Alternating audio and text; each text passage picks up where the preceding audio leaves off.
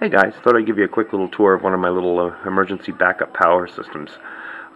What we have here is my radio backup power system. So if the power goes out, I can simply unplug my power supplies from the backup power surge protector there, turn on my inverter, and run them off of this. It's a 600 watt inverter. I forget where I got it. I think it was an auto parts store. It charges on a battery maintainer, basically a trickle charger at 1.5 amps. Keeps the battery topped off and charged. Inside the battery case is a deep cycle battery, and if you notice, it's mounted on wheels, so this way it can be rolled around if somebody else in the house needs power.